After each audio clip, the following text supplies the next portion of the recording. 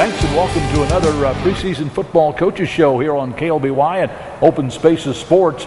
Anthony Blair, the head football coach of the Cheylin Cougars, is with us. And Coach, what do you expect?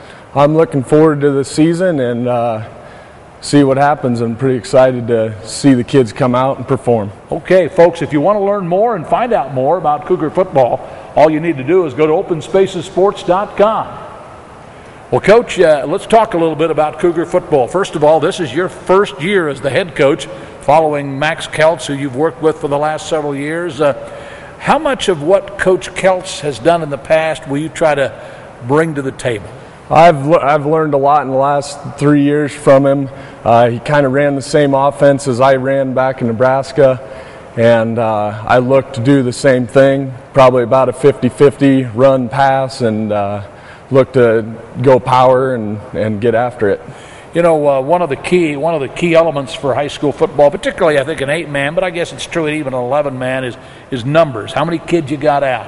How many kids are out there this year for your team? We have 13 kids out, and I'm hoping for a couple more. I'm not exactly sure, but we have 13 in practice today. Now, when you have those 13 kids, where does your leadership come from on this team? The seniors. We got a good group of seniors. We lost a big group last year, but the seniors that we have this year are really stepping up so far, and the seniors will be the main ones that will lead the team. You know, when you take a look at your schedule throughout the entire season, it pretty much stays the same from year to year. So you've now, going into your fourth year in the system, have an idea of what these teams are like out here. Kind of size up what you think who are the key teams out there that might be a favorite in the league. I think it's going to be pretty well across the board. Every team we play, we're going to have a challenge every week. A lot of the teams graduated kids just like we did, but they're bringing a lot of kids back. I know a lot of teams in the league have been working hard, and I mean there's some good teams all the way across the board. Every week we're going to have to play hard. Now, one of those teams you're going to play is right down the road here.